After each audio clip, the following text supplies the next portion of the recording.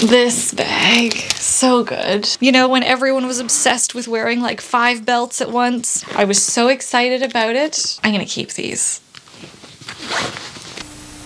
Are you ready for part 2 of my major closet declutter and reevaluation? Today I am gonna go through my belts, bags, shoes, and jewelry. So, oh, and maybe even sunglasses if we have time. Just really going through everything in my closet after living out of a suitcase and living with only a small percentage of my closet for the past 9 months. It's really forced me to reevaluate everything I have. I typically do a closet audit once a year, but this feels a little bit more aggressive perhaps, just because I really realized again that I probably don't need as much as I have, and especially if I do plan on moving again, I'm not sure where. It's always nicer to travel light and pack light, and I'm really trying to be true to myself here. I hope you find this video helpful. Let's jump on in. Belts are up. These are all of the belts I have left. Definitely 100% going to keep this one. This is the beautiful Fia from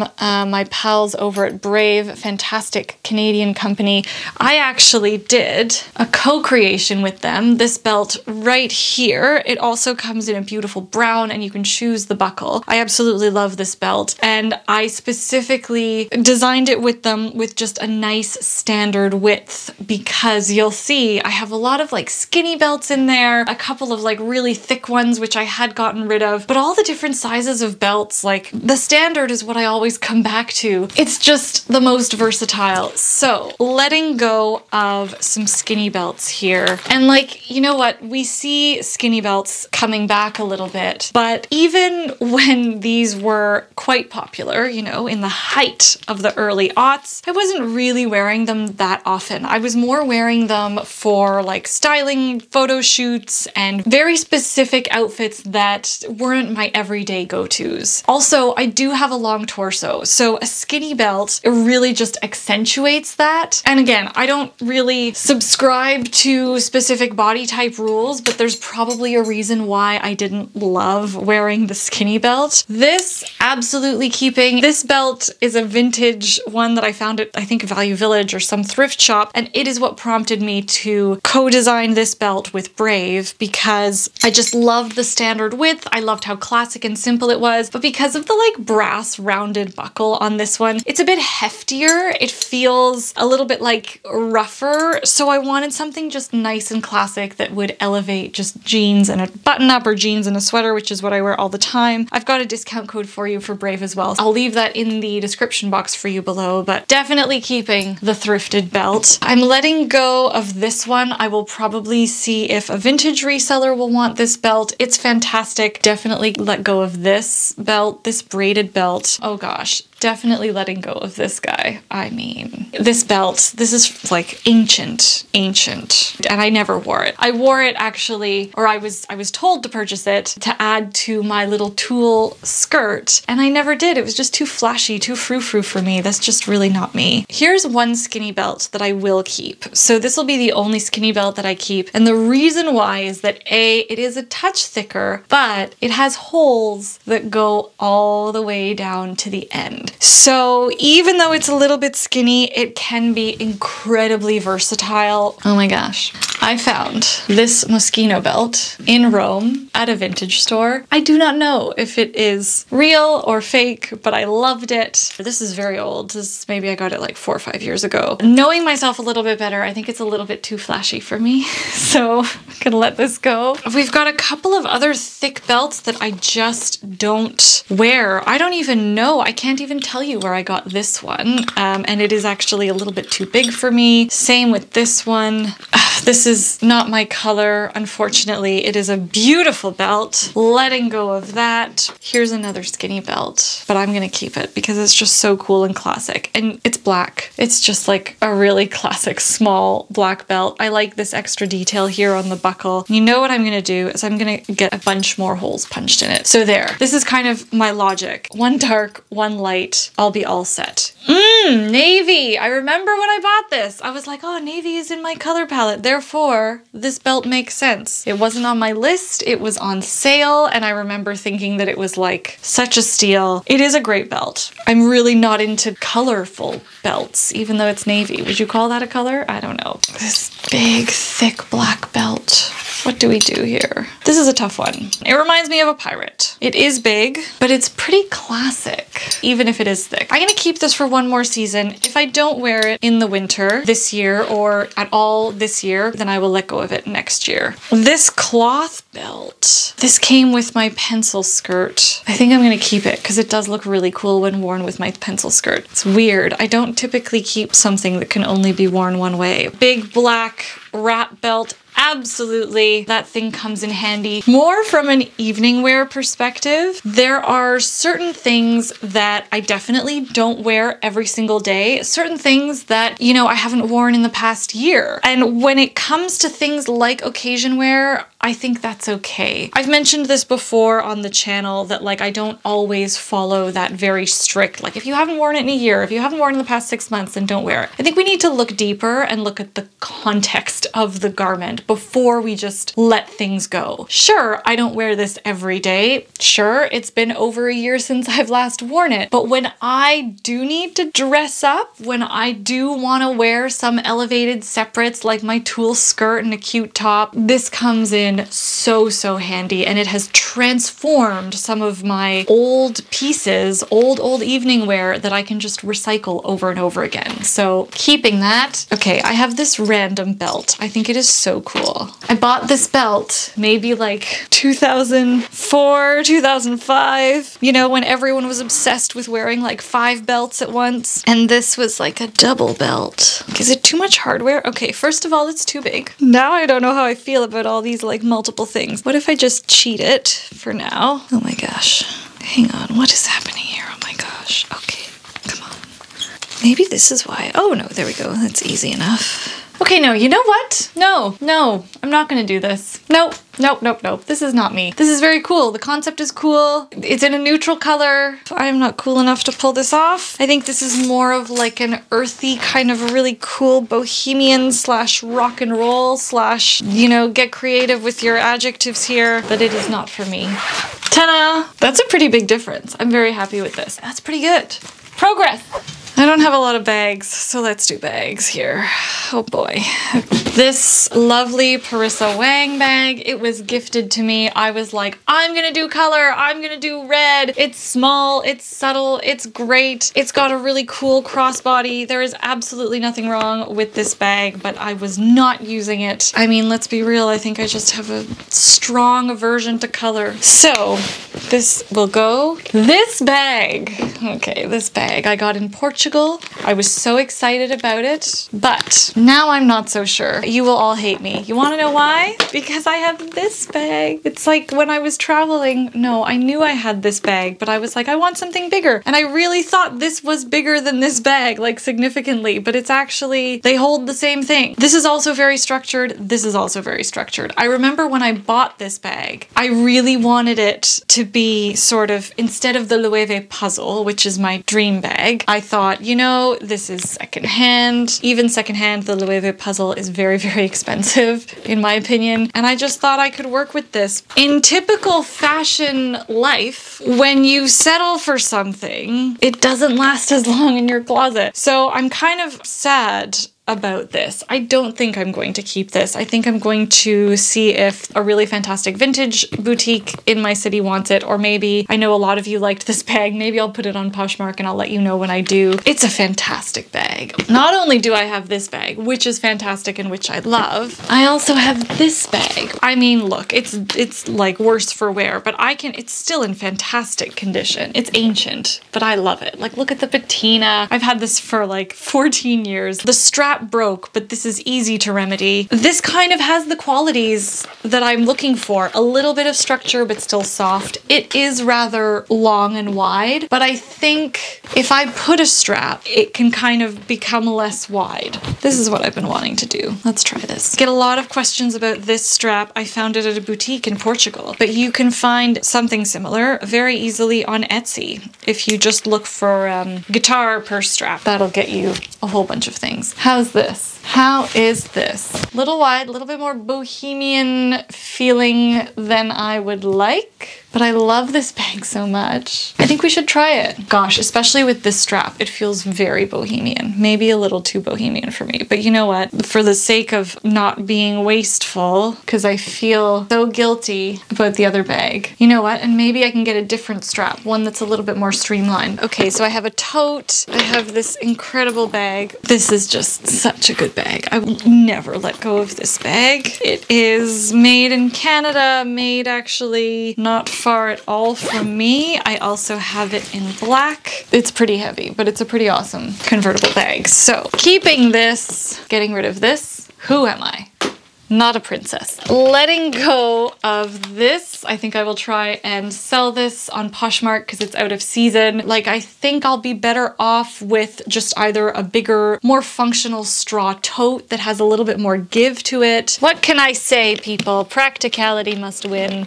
This will be my evening bag. It's metallic. It goes with absolutely everything. Whenever I'm going out and I need a purse that is dressy, this literally does the job. It's from a company called Satchel. I found it in Georgia like 14 years ago. I don't even know if they're still in business. I also absolutely love for evening, like I'm all set. I don't need anything else. This could go for day and evening. It's this adorable Farrah and Sloan bag with the cute little chain. And if I want to make it a little bit more she, I've got, this is so cool. I love this company. If you've never heard of Farrah and Sloan, you must check them out. This fantastic women-owned from Australia. She specializes in these like whimsical purses. I can actually take this off. Look how cute. Can you see? So it just kind of hangs. It's got this big like bracelet handle. So if you want to turn it into evening, it's so easy. And I just love the detail here. It's like a fish scale. Really beautiful. Fanny pack. Obviously we keep. This is so functional.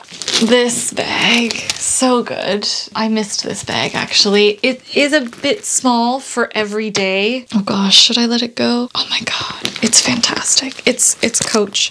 I bought it secondhand. I think I'm gonna hang on to it for now. It is, I find it's just slightly too small for day. Oh, we're gonna keep it because I have worn it. I do wear it very often. Let's hang on to it for now. And then of course, I'm gonna hang on to this bag. I found it in Croatia, secondhand, vintage. It's good, it's perfect. It's like good malleability, fits most things. We'll see. I like this bag, I really like this bag. Didn't let go of as many bags as I would like. I feel like we made progress. So these are the bags I'm letting go of. There. Clutch. And these were so fun. Like, look how cute this is. This was also from Satchel, that really cool company based out of Georgia. You just clip it onto your purse. And I think it's so cute. But this is, again, like really folksy, really bohemian, really not me as beautiful as it is. So I will sell these as well. The biggest challenge of all, footwear. Do we even tackle it, or will I start breaking out into tears on camera? Who knows? Or maybe I won't let go of any shoes and then you'll just be really disappointed in me. So I've stored some shoes here. I also have some in this bag up here.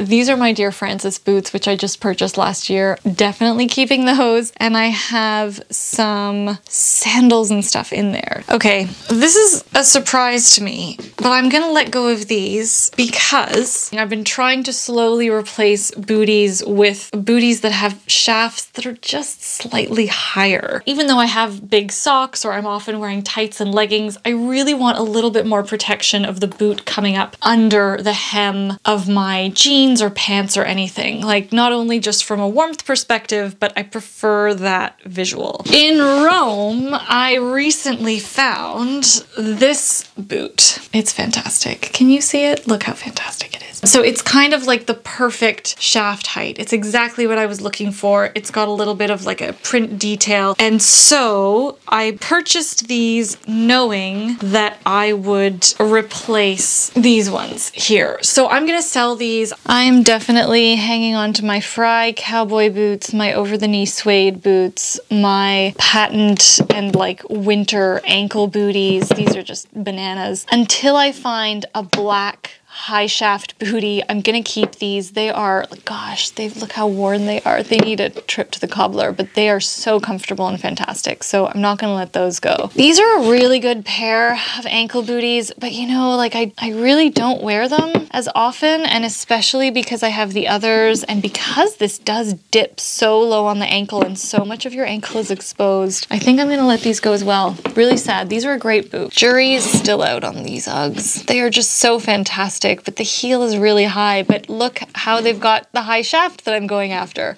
So I think I'm gonna keep those for now. Oh man, these patent thigh highs. You know what? I'm gonna put them on. I'm gonna put them on. Try these on. I don't think I need 2 pairs of over-the-knee boots, except I love how this like patent shine can give such great interest to outfits, but I think I prefer the richness of the suede.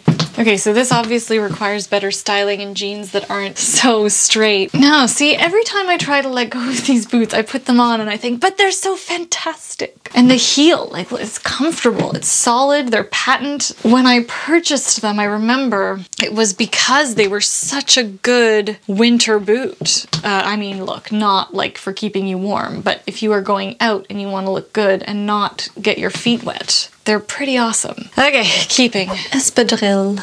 Les espadrilles! I'm actually a little bit angry at myself for these. I haven't had much opportunity to wear them because I got them shortly before I left, so I didn't have last summer to try them. These are really comfortable, and espadrilles are so classic. I like them. I created several outfits with them, but I ask myself if this wasn't a case of, you need a pair of espadrilles for the summer because espadrilles are classic and they're French girl chic and they go with everything and da-da-da-da-da. But I don't know if they are me.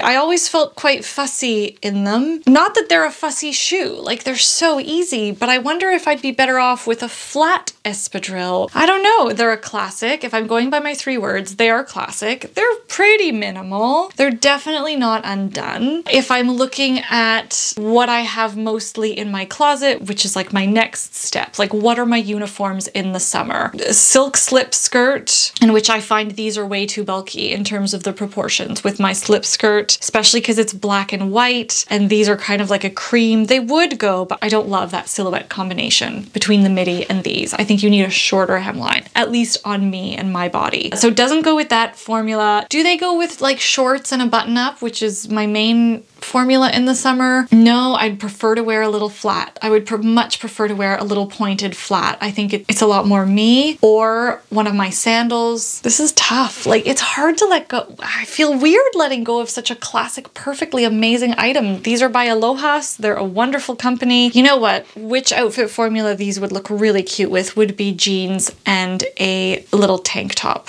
or a little camisole. This would look really cute with that. It would really dress it up and elevate it. But then again, so would like a really nice sleek sandal or a cute little flat or even like a little slingback, which is what I'm more inclined to wear. So, oh, I didn't think I would let go of these.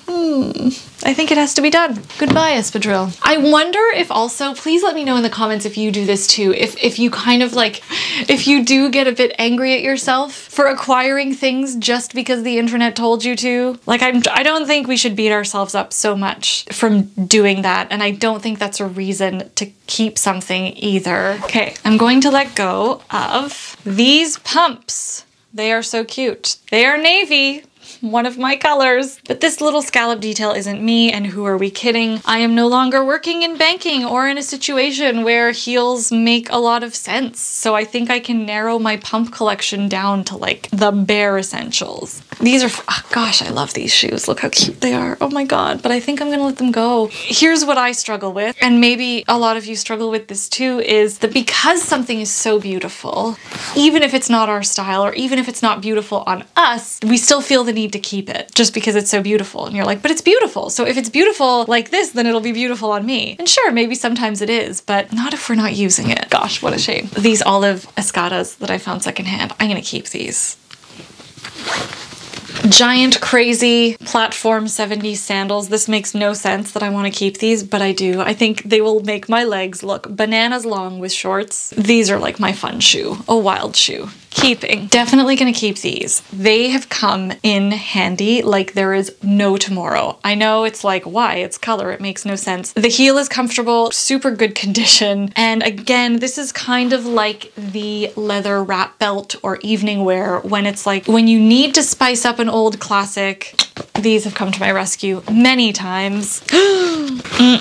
Okay, so these are a pair of Louboutin. I did not wear them often. Look, you can tell the sole isn't super worn. I mean, they're beautiful. This is more like a work of art, and I never wear them because I'm so afraid of ruining them. So I think they belong in someone's closet who has a more perhaps delicate or sensible lifestyle. They're very, very old, but they're beautiful. These are fantastic. Oh my gosh, this is a great shoe. Rachel Zoe, I've had it for like 11 years. I don't know if I can let this one go. This is another, like, if I had to do a presentation. So what if we say, okay, maybe it's not like the bare essential on heels. Maybe I'm still like living some sort of fantasy life. This is just such a good shoe. Here are another pair of Louboutin. Even if I'm going out and doing evening wear stuff, I don't know if I have like really long toes, but the open toe on me like just doesn't work. It's too uncomfortable. They just, I think I'm gonna let these go as well. Oh my goodness. Oh my goodness. Those, we have a consignment boutique here, which I know will sell those, so that's great. Technically, I know this, and I think eventually, maybe in like a year's, maybe 2 years time, these are gonna be the only two pumps I am left with. Because, I mean, these are my go-tos whenever I need to wear pumps. The others are really bonuses. I just need to be gentle with myself as I'm letting them go. And then, if you've been here for a while, my wedding shoe, another Manolo, incredibly comfortable. I don't think I'll ever let this go because it's kind of like the summer equivalent of the red pump in that it does really come in handy when I want to dress something up. These are my ants. My Moschino flat. I was not getting enough footwear support on these. These are fantastic. I bought them secondhand. I've worn them to death. I'll take them to the cobbler and see if there's something they can do, but I think I'll probably just sell these on Poshmark if I can. These navy sandals. I bought these in Sicily thinking that I would wear them like to dress up summer stuff. A, I didn't miss these at all when I was traveling. And B, I am so much more inclined to wear flats these days. Even though these have like a nice ankle strap, which is something that I've been, you know, really kind of looking for in summer shoes. Every time I put these on, I just don't feel amazing. I think I was settling when I bought them in Sicily. I've had them for 5-6 years. They've had some good use. It's not like they were never worn. Definitely gonna try selling those. These Oxfords. They're metallic. I haven't worn them in a while, especially. I am so much more inclined to wear these loafers, or if I could find like a little black loafer, or even just my little flats or a pair of black flats. These are kind of cool though. There were a couple times when I was like, maybe I would have worn these in Europe. They're so light and good. You know what, let's keep them for another year. We'll see. I think that's it. Everything else I will keep. All right, for jewelry, rather than go through each and every single piece, which will take a long time, I'm just going to show you what I've kept. But I did manage to let go of quite a few pieces. But here's what sort of my jewelry collection is looking like. My necklaces, some watches. I did keep some leather strap watches as well. I'm going to show you in a second. Earrings, like everyday earrings. A couple of rings here. Definitely my Ana Luisa. These are my most recent co-creation with Ana Luisa. They're just such a good everyday earring, and there are still some left if you want to grab them before the holiday season, because I think they're gonna go pretty quickly now. Just a couple of extra bits and bobs here. So some more necklaces,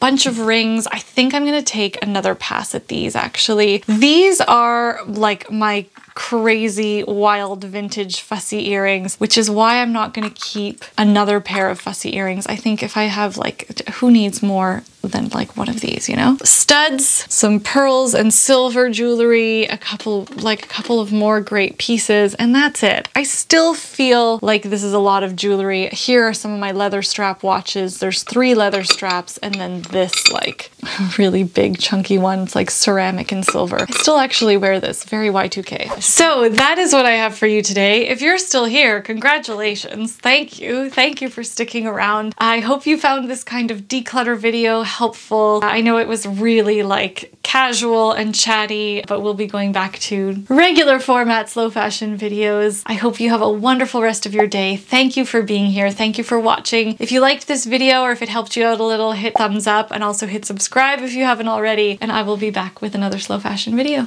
Ciao.